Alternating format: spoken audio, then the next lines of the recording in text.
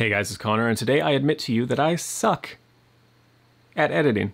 I've been looking for new ways to improve my video knowledge and abilities, and I decided the best way to do that is to go through all of my work and find the thing that I think I'm the worst at and just focus on bringing up that weakest link. Editing has definitely been that area for me, so for the past few months that's been my area of focus, and as a result my last two music videos have been so much punchier and more interesting to watch, and if you're not interested when you're watching the video then you're probably not doing a great job of making them, are you? I'm going to show you this tip in Adobe Premiere, but keep in mind this will work in any editing software. Even if it doesn't have the capabilities I'm about to show you, you can still use a pen and paper to take this method and make your videos 10 times better than they were. Typically, as soon as you're done shooting a music video, you come home, you dump the footage, you line it all up with the song and your timeline, and you just start editing. There's nothing inherently wrong with this, but it does lack in a couple of key areas. There's so much happening when you're on set that you're bound to miss something. I know that I've had many moments where I didn't realize I had captured something really interesting until I got home and reviewed the footage, even though I was there staring at the camera viewfinder the whole time, because at the end of the day, I'm so focused on making sure the shot turns out. I'm more focused on my motion, my composition, maintaining proper focus, that sometimes I don't notice these things. What I'm referring to are just things that I simply call moments in music videos. They're when the timing is just right and something cool happens. This can be anything from an interesting stage move that your talent does to a well-timed lens flare that worked out perfectly with the lyric that they're singing at the time.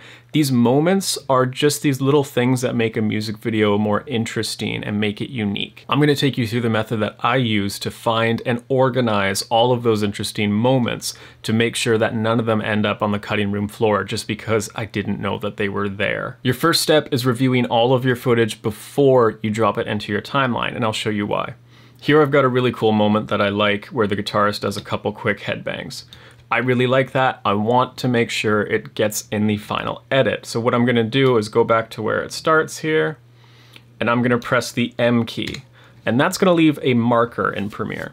I can add as many markers as I want to this clip, and when I drag the clip into the timeline to start editing, it keeps all those markers where they are. So even if I've got, 20, 30 clips stacked on top of each other, I can see where the best, most unique moments are in every single take that I have. If I do this for all my clips, I'm no longer cutting in the dark. I'm getting the best of the best because I reviewed all my footage, I know where all of those awesome moments are, and I end up with a much more interesting video at the end of the day. But let's take this a step further. Go up to Window and click on Markers if you don't already have that tab open. You can click on that tab, and when we select our clip, it's going to show us all the markers on that clip.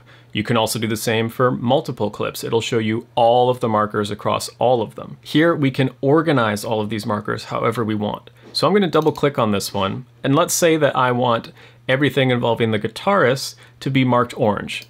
So I can click on that, hit OK, and now it's labeled orange. So if I want to, at a glance, see some really cool moments that the guitarist had, I can just check that little box and it's only going to show me those markers. Side note, this is also really helpful for revisions if you get notes like, hey, can we get more shots of the drummer? It's really easy to go back and find all the best takes and the best moments in his performances to swap in. The best part of this is I can add comments to my markers, which means I can easily search through them. So I'm gonna call this stage move headbang.